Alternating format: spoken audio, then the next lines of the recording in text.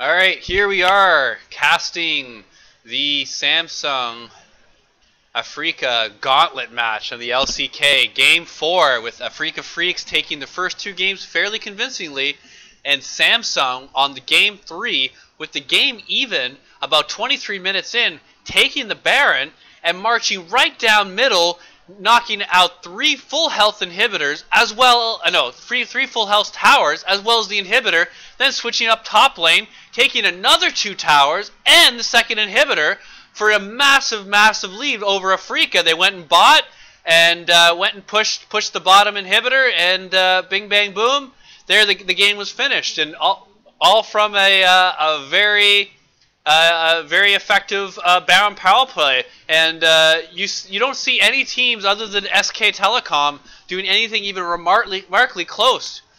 So I'm really anxious to see this game 4. Afreeca had the momentum going into game 3, but with Samsung, game 3 was close, and they were able to close it out very convincingly. So I'd have to say that the momentum's about even, and I can't wait to see some of these early picks. And very curiously, LeBlanc being taken away from Crown, not wanting to give him a carry. I'm imagining they're banning LeBlanc, Afreeca here, because Afreeca might first pick a Orianna or maybe a Corki or a Talia. So I'm thinking that they're going to in their first rotation pick a mid laner, which is going to be very unusual. But no, Afreeca going ahead and taking Xayah away to prevent the Xayah Rakan matchup from Samsung. And wow, it's almost like I had telepathy here. That's exactly why you ban LeBlanc in that first rotation, is because you want to pick your mid laner. Talia very safe for I believe it's Kuro, and not going to be hard countered with the LeBlanc. Also gives Samsung the ability to pick possibly a Kassadin or an Ahri or a Corki at any time that they want, because they're not going to be counterpicked now that Afreeca has picked their mid laner. So going ahead and rounding out the bot lane, we have the Tristana Rakan, which is pretty much one of the most meta bot lanes that you could get. This is the 7.15 patch, so it's not the 7.16 patch that North America is playing under. But here we have the Cho'Gath, which is almost 100% going to be top lane. I haven't seen a jungle Cho'Gath in a couple of weeks now.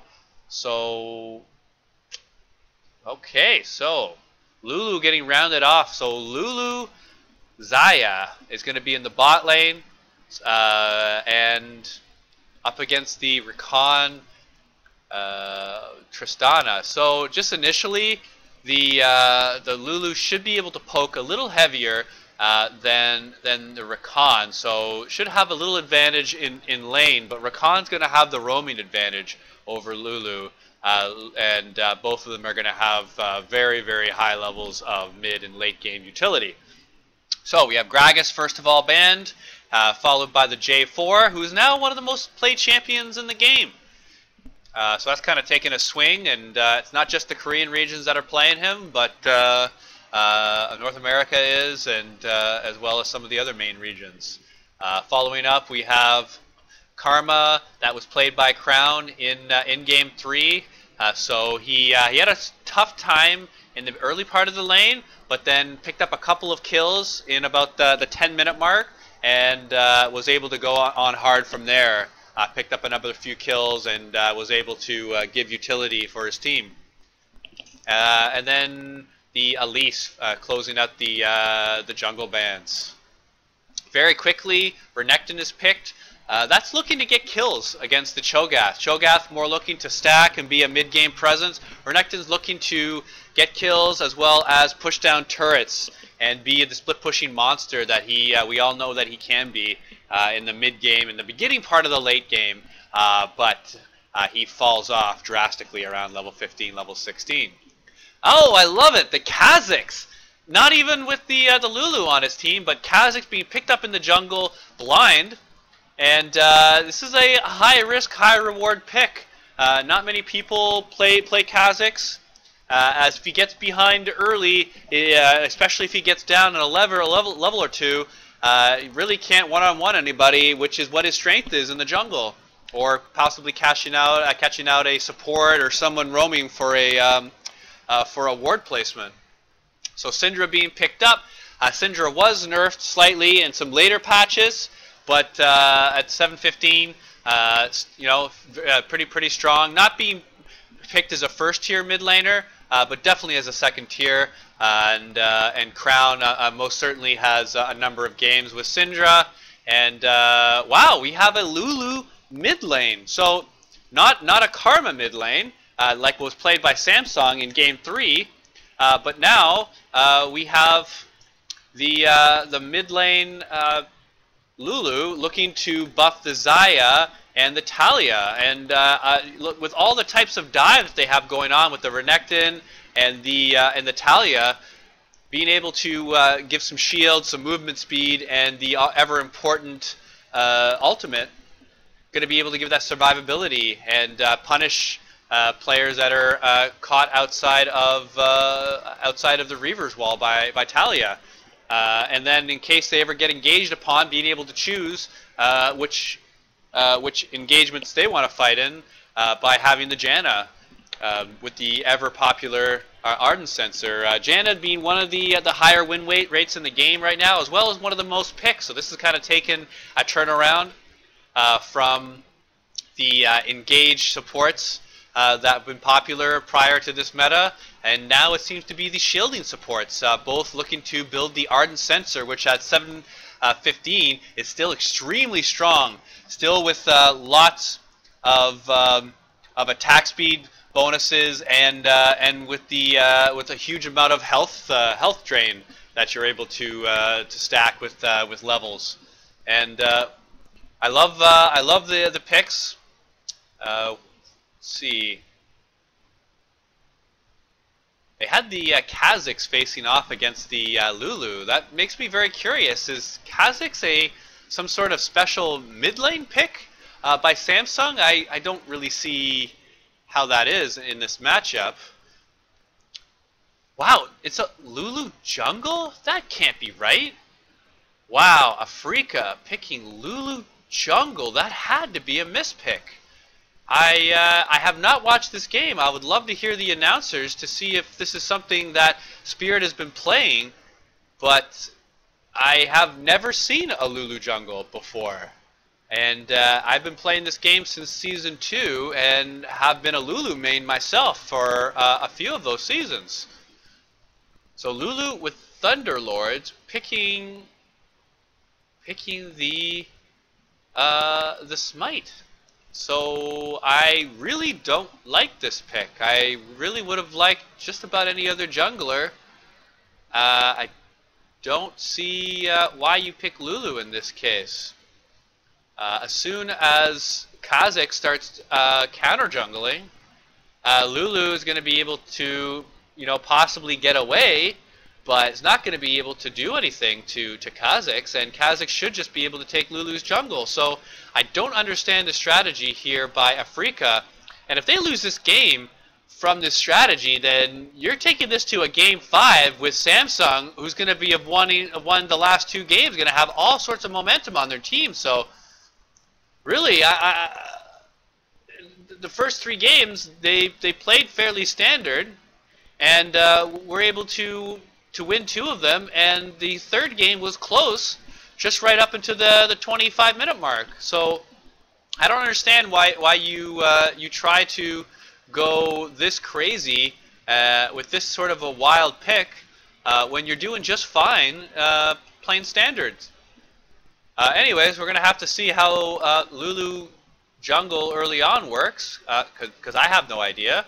But here, it looks like they're going to invade the Kha'Zix jungle, and Tally getting all sorts of damage on a Kha'Zix jungle. He's only got 2 or 3 bars left. We have Ruler going in, trying to dive, and trying to pick up the kill to be able to get the stacks, and not able to do so.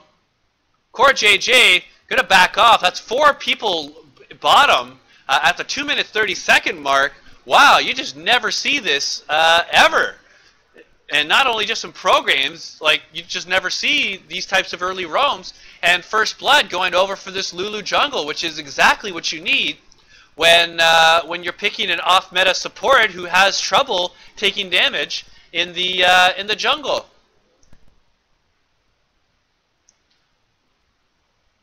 So Lulu's going to be able to go back and get a decent buy.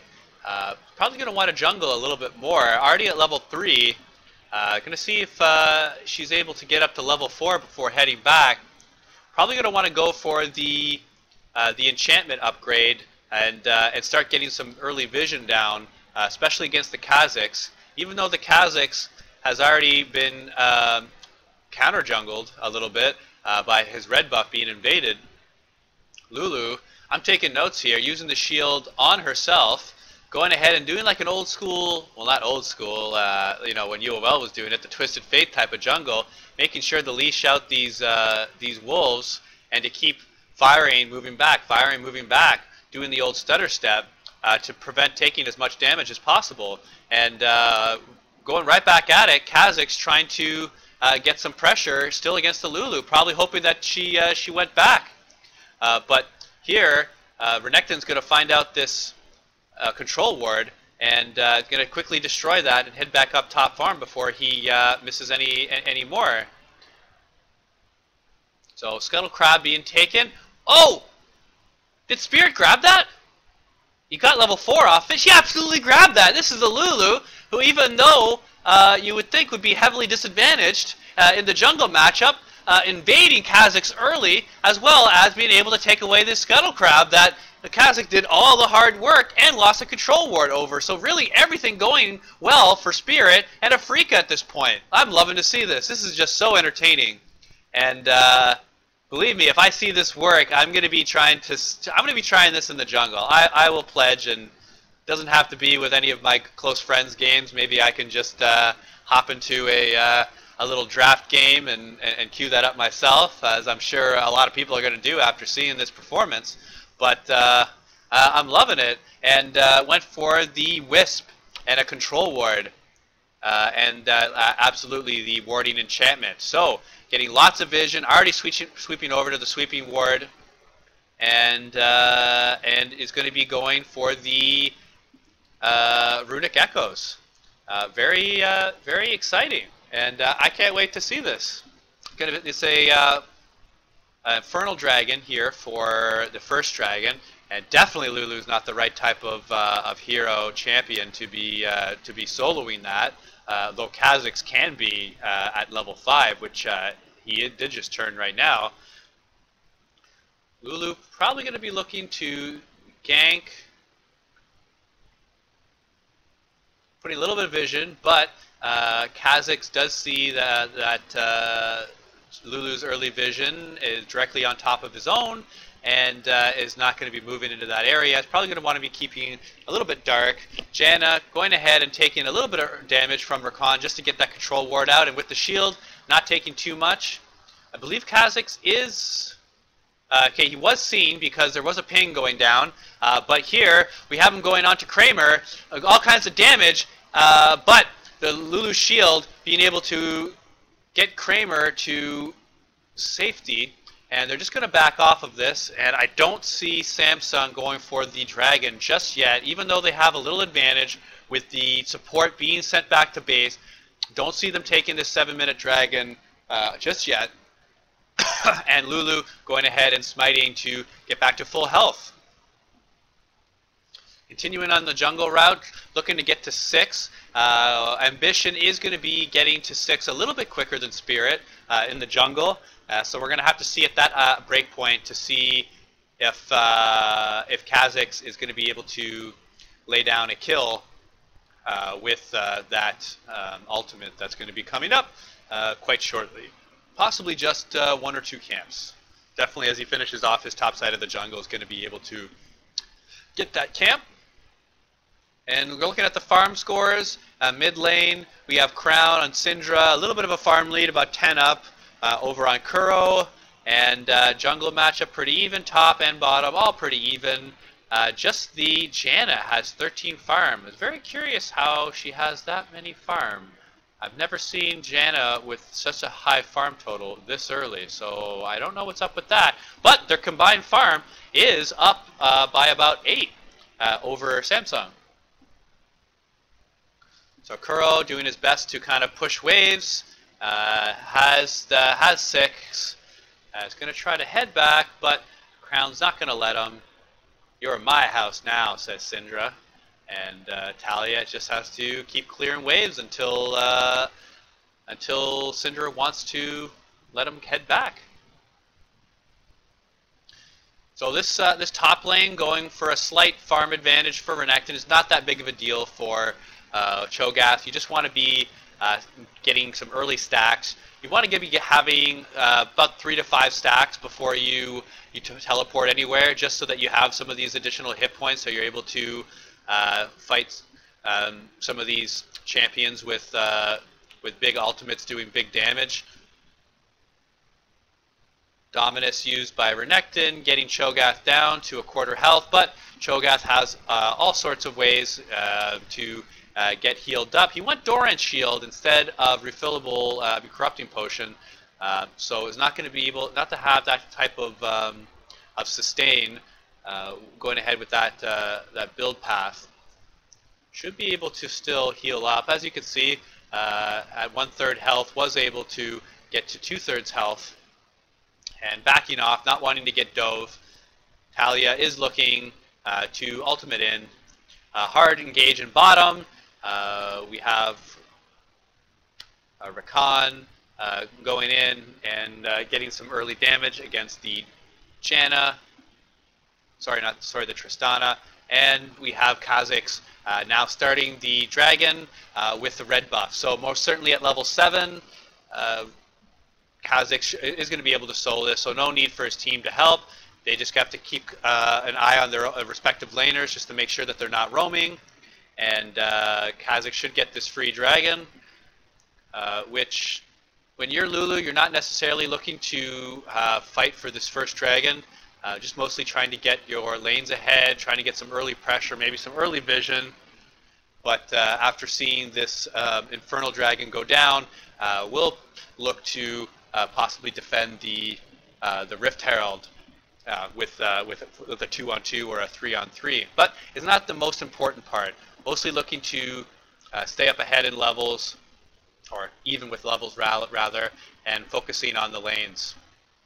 Definitely doing a pretty hard farming Lulu for how you'd think this would play off, and almost like predicting it, being able to scout out this Kha'Zix ward before it was even placed, and now should be able to clean it, and gonna head back after taking out that vision.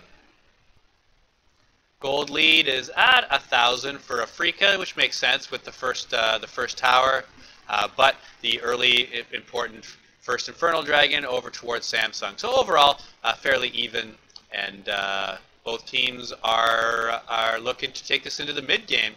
You're looking for a scaling advantage.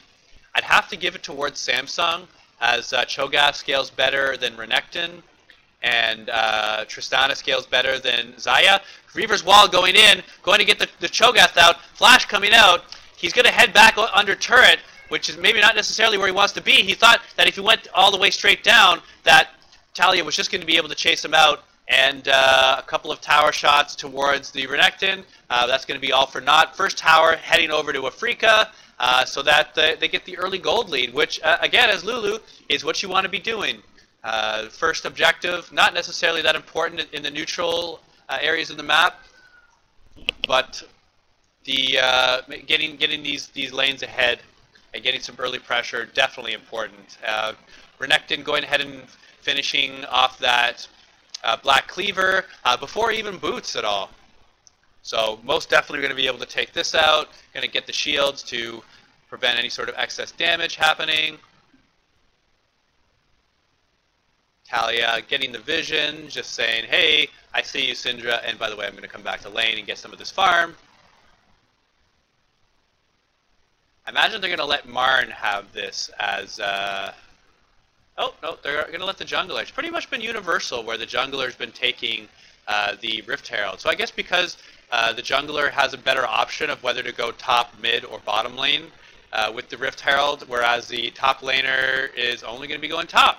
And so can only put the Rift Herald top or possibly mid, or we'll have to do a lane swap to get it in bottom. So really a lot more options for the jungler. But I just would have thought with how well Renekton has started off that he would want those early backs for the next 4 minutes, possibly trying to get a half item lead on the Cho'Gath, with that early back, and possibly try to get a kill. But that's not the type of game they're playing. They're going to be playing a tower game, and that means handing it over to Spirit. And look at that fast back. So the Runic Echoes was finished. Wait, that looks like a Cinderhawk. Yeah, probably Runic Echoes. Anyways, it's hard to tell. But another Wisp built, boots, and 2 control wards. So look at all you junglers. You need control wards. If you're not buying at least 1, then you're not really doing your job in the jungle. And that's right. It's definitely the support and the jungler's job to ward, not just to support. If you don't think so, watch Korea. They're the best, and they do it all the time.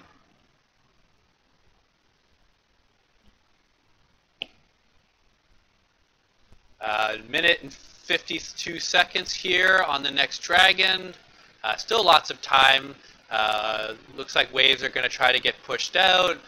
Possibly look for a 3-on-2 somewhere. Not really anything that's being pinged out as of yet. They see Renekton roaming on the top.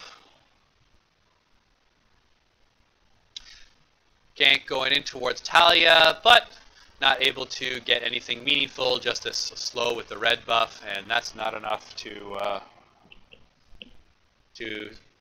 get enough damage on Talia.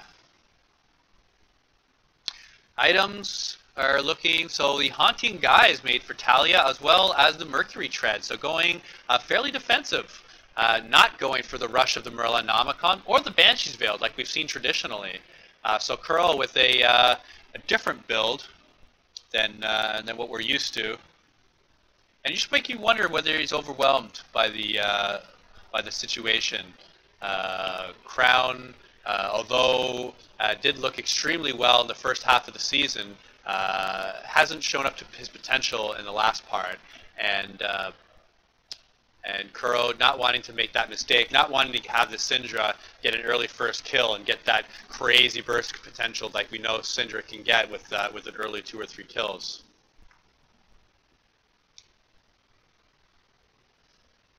The Lulu getting the Boots of Lucidity, which is not surprising. Lulu is definitely prioritizes cooldown reduction way more than most champions, and able to get those shields, those speeds, well, speed or polymorph depending how you want to use it, and the ever important ultimate. So we're going to go ahead and get this mid tower down, and they're not going to press their luck by trying to continue down the mid lane, but what they are going to do is go towards this Infernal Dragon and look to even this up. I expect them to start this right away with the Kazakhs in the top lane. They're going to be able to see Kazakh soon. They're going to know it's safe. So there they see the Kazakhs top lane. You should be starting the Dragon immediately in bot lane. Marin getting dove. Cho'Gath taking all kinds of damage, flashing back under the turret, getting eaten by Kuve. And this tower is going to get some damage on it very shortly. It's getting pinged out, but that is by Afreeca, who was able to even the Dragon count out. 2,000 gold ahead for Afreeca. Still lots of health left on this top turret. But that's going to be very short-lived with these 2 champions hitting it. But Reaver's Wall used. It's now 3-on-1 on top. Top tower at 3/4 health. Lulu going up to support, and Samsung not wanting to press that sort of objective with reinforcements coming from Afreeca. So good job by Afreeca getting the objective, even though they lost Marin in the top lane. The tower only going down to half, and still able to maintain that 2,000 gold lead and evening up the dragons with the Infernal Dragons at 1 apiece.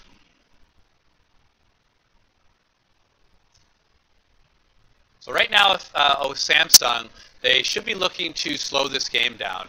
The dragon was just taken off. Baron's not up for another 2 minutes. You just want to farm. You don't want to push too far up in top lane, or in bot lane, where there's towers missing on either side. You just want to go ahead, do just exactly what Ruler's doing. Clear the jungle, get some safe farm, get up to the 22, 21 minute mark before you want to have a massive team fight again. That's going to be around when teams are going to be starting to ward for Dragon. That's when you're going to want to be putting pressure on the mid and the bottom turret, starting to ward up, playing that ever important vision game, and look towards that next Dragon and that team fight. When your team's going to be all that stronger. Again, they have the higher scaling comp with the Cho'Gath, with the Tristana, and they could use a couple of more levels. Renekton's at his strongest right now here, level 12, 12, 13, pretty strong for Renekton, but falls off drastically after that. Going full offensive here with the Black Cleaver, and it's going to be going for Blade of the Ruin King here with that Bilgewater start. So not prioritizing tank at all, looking to try to be able to duel one person at a time. That person could be the Cho'Gath with this Righteous Glory, not looking for a one-on-one build as opposed to Renekton, who is going one-on-one build. So Renekton can beat Cho'Gath in a fight right now, and as you can see, has that level on him as well as the dueling items, whereas Cho'Gath is looking for team fights. So again, just looking to the safe farm. Nothing big is going to happen. You don't need to worry about a 20-minute dragon as long as your team doesn't get smashed with like a 2-person disadvantage. Just get a couple of levels. Your items are not for these fighting. Your items are not to one-on-one Renekton. Don't try it. Here, a little 2-on-1 action going on. Dominus heading down. We have the Reaver's Wall, and Talia decided, I'm going to back off of that just at the last second, with Renekton going down. And so, which you could have played safe, not necessarily going safe, going ahead and taking out that Renekton, who's pushed a little bit farther up without any sort of first-tier turret protection, wanting that fight against Cho'Gath. But when he engaged, Cho'Gath wasn't there alone. He was there with a friend. His name is Kha'Zix.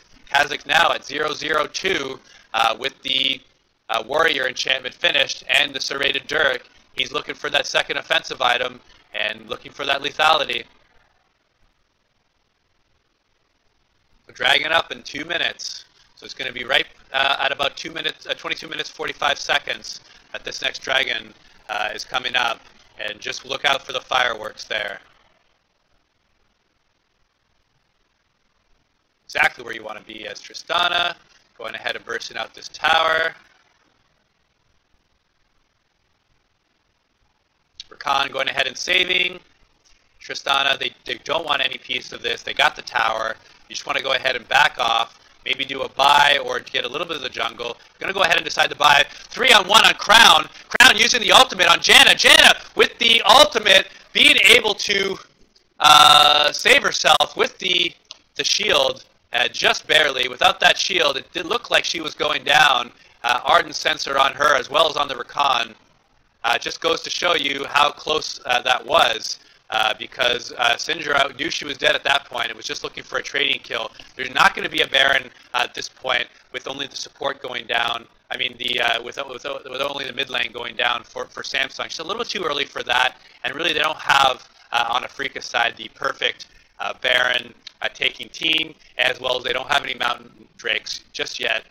So just going to look to continue putting pressure. They have top lane pushed. They have 2 people in mid, and they have Talia solo pushing on bot lane.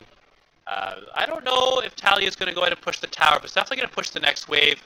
2 members coming down. They're going to try to look for a little bit of easy gold here, looking to put 3 members down, but Xayah is backing off at the last moment, and Janna is thinking the better of it as well and saying to Talia, hey, follow me. I'll guide you to safety.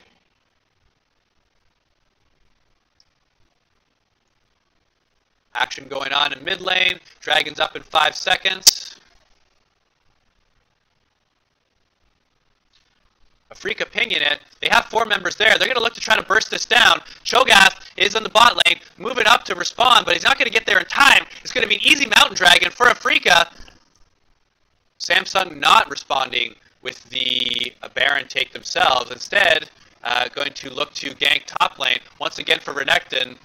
Marn, poor Marn, is not even that far up in his own side of the map. But his team does land a Mountain Dragon. Going to look to put a little pressure in mid lane. There are pings going down around Baron, but they can't conceivably be taking that objective with 3 members of Afreeca pushing down the mid turret. And just look with this Infernal Dragon and with the Mountain Dragon being able to get this tower down fairly quickly. And shields upon shield, Janna and Lulu is going to be more than enough to get this Xayah into safety. That's 2 Ardent Sensors now on Afreeca, and I guess I can see why Afreeca might be going for this Lulu, because look, you can get 2 Ardent Sensors on the same team. So with such a broken item as Ardent Sensor is in the 7.15 patch, now you have 2 on your team, and I have seen this with Samsung in Game 3 going that Karma, being able to build Ardent Sensor. I believe he went its 2nd item, going the Athene's Holy Grail first. So here, Afreeca taking a little bit of a page out of Samsung's book and saying, hey, we can do you one better. We'll ban Karma and pick Lulu.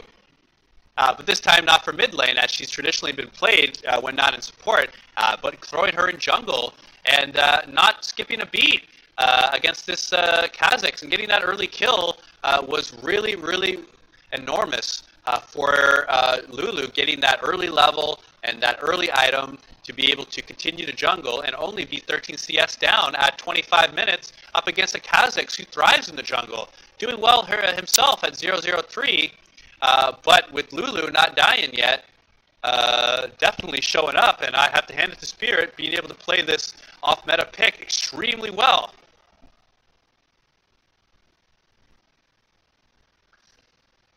This next 3 or 4 minutes is absolutely on the edge of my seat type of action. Mid lane looking to get pushed by Samsung, but Afreeca has it all the way pushed down to the base.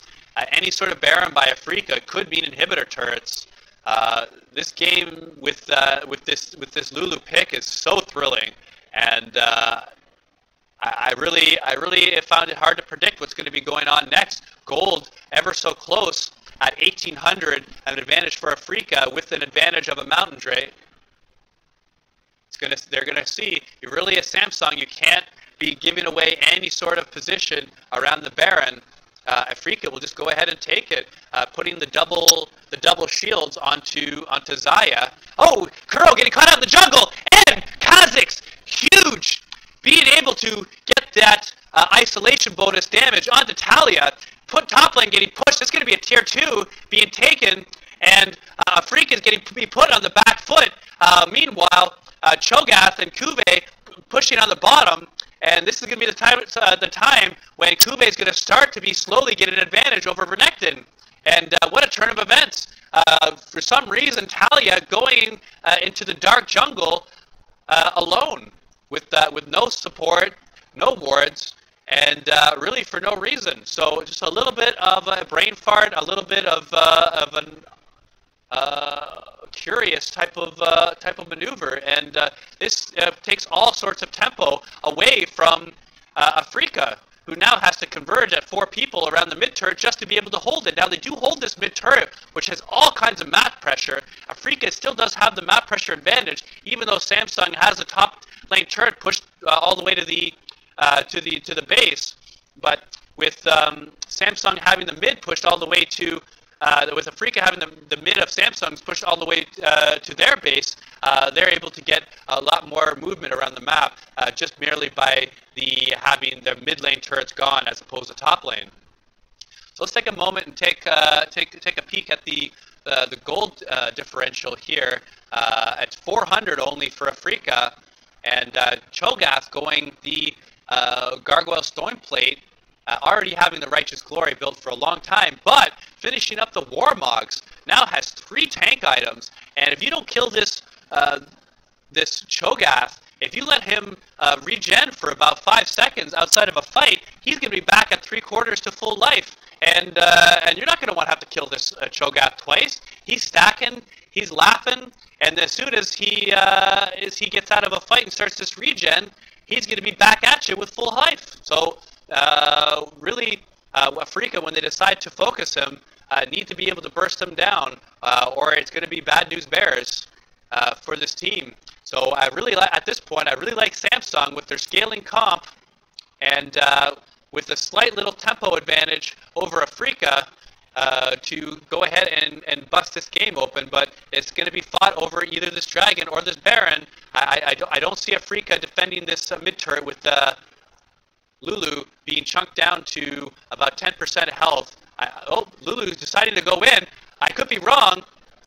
A little bit of a disjointed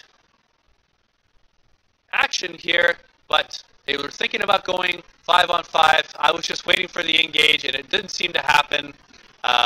Wave clear is not the best, but we have Rakan with the grand entrance being able to go and get the kill onto Xayah is Cho'Gath. I'm not sure if he's got the chomp down or not.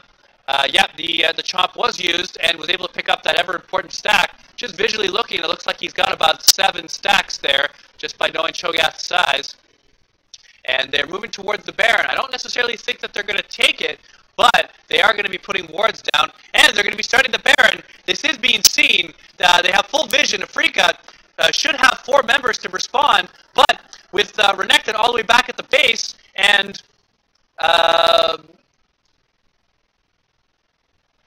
Talia being pretty weak, not able to sufficiently counter engage, but they're just happy enough to have Samsung not go in hard on this Baron. And believe me, if Cho'Gath's chomp was up, they would have went and tried to finish that off, because his bite is doing much more than the smite damage is doing, probably by about 300-400.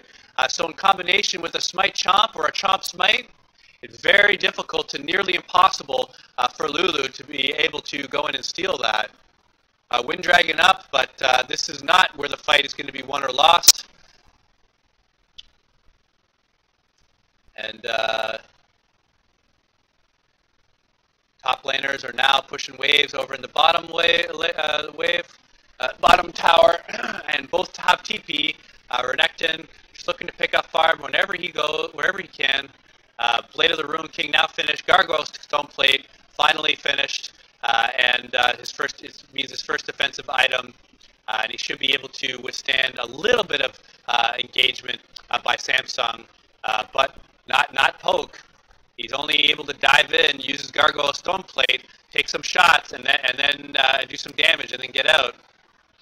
Afreeca landing this dragon, movement speed, fairly useful for their team with Renekton, Lulu, yeah, pretty much everyone it's useful for.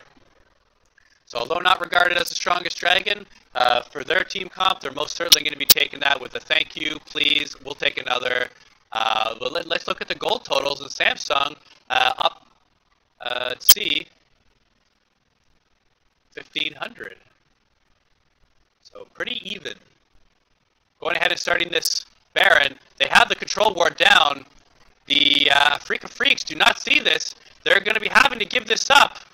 A steal attempt by Talia is met with a Tristana getting the Baron. So neither the Chomp nor the Smite landing against the Baron. And I really would have liked to see Cho'Gath pick up that extra stack, but he's feeling like this next team fight could be the game, and wants to save his ultimate to finish off a team member on Afreeca, and not use it just to get a epic monster stack to get ever more tanky. Looking like 8 or 9 stacks these have. He's getting caught out on the wrong side of the Reaver's wall. Going ahead and use Gargoyle Stone Plate, but Afreeca knows that they don't want to be engaging on Cho'Gath with any sort of their valuable abilities. Just take a look at Kuve and how fast his hit points are going to increase now that he's not hit. And there, he was taken down to 2/3 health, and he's already right back up. Knock up, not being able to knock anyone up because of the Banshee's Veil. And this tower is not going to be long for this world with Tristana poking on it. 3 members of Afreeca immediately responding, but this might be too little too late for their outer towers, as Samsung's going to keep the pressure on while Afreeca is trying to defend, and there's still a long time left on this Baron. Still approximately 1 minute and 10 seconds. Elder Dragon spawning in a little bit, probably in about 3 minutes, 2.5, 3 minutes. But there's very well going to be an inhibitor down if this top tower is left alone for any length of time. Kazakh's pushing alone on bottom. I would have liked to see Cho'Gath pushing this bot lane, but hell, you know, Kazakh's is able to push it a little quicker, able to get that tower along with these bound up minions, and good damage from Natalia onto the Kazakh's, alleviating some of this pressure. And this just might be the pressure that they need taken off just in time so that they don't lose any inhibitors on this Baron. And really, not losing an inhibitor is a win for Afreeca.